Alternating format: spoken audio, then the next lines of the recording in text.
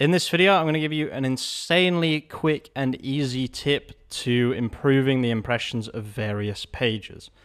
Now, as you can see, this article right here it's a really, really well-performing article. Let me just show you just how well it's performing, and then I'll show you exactly what I did to use that to raise the authority and impressions of other pages. While that's loading, as you can see at the bottom here, these brands are linked. This actually gives an impression to each of these brands, okay? So I actually made a mistake with this. If you can see in the bottom left, there's no /en after iSuit.it. The other ones all have it, and it's something that I do need to change. So let's just quickly look at how well this article is performing. The clicks are crazy on this article. I wouldn't be surprised. Yeah, it's almost 20% of the entire clicks of the website. 250,000 impressions. Let me just put the language in English, even though I really don't think it makes a difference personally. But let's just change IT to EN like that. And you can see, yeah, this article is doing very, very well. So what did I actually do to kind of improve this article? So if I open it up, what I did was I added this box right here. But when I added this box, I accidentally did something that actually helped a lot.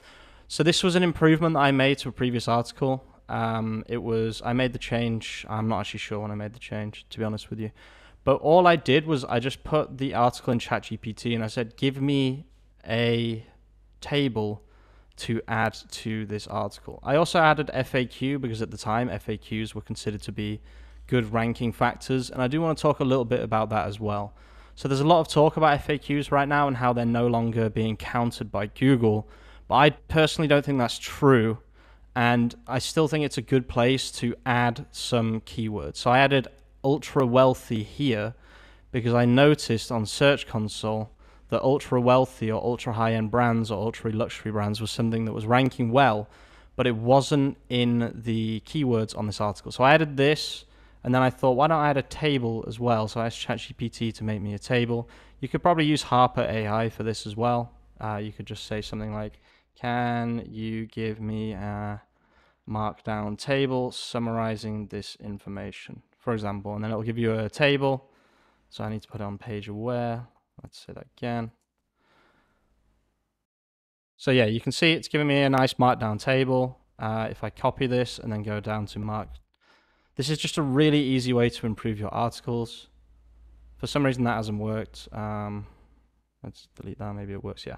So it gives me a nice table here, and the really cool thing that ChatGPT did that unfortunately Harper AI hasn't done here, so I'd have to tell it to add internal links to the brands in the table.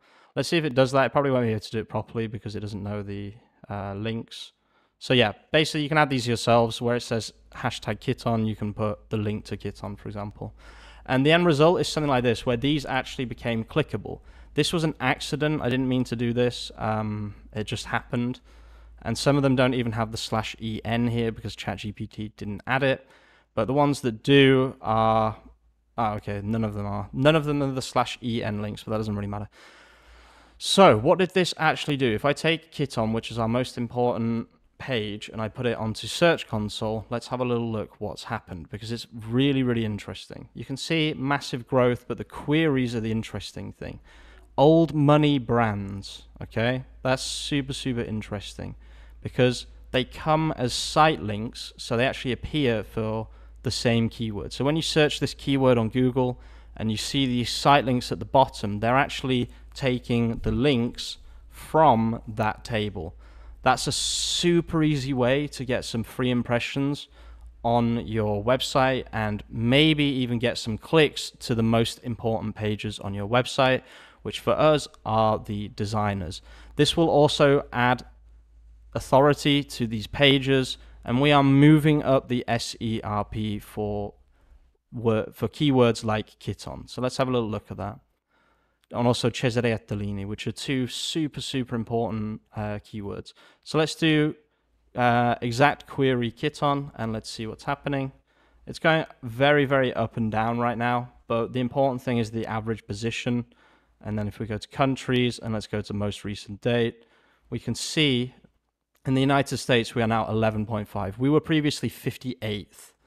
So if we can just push a little bit more and get onto the top page and then start moving up the top page, that is when we will really, really start to see some results from SEO.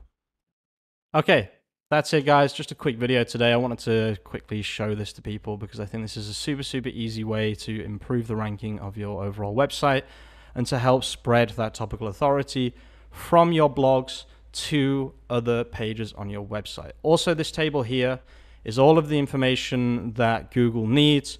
This will help you get featured snippets. This will help people stay on the page longer. And this is just generally something that you need to do for your website.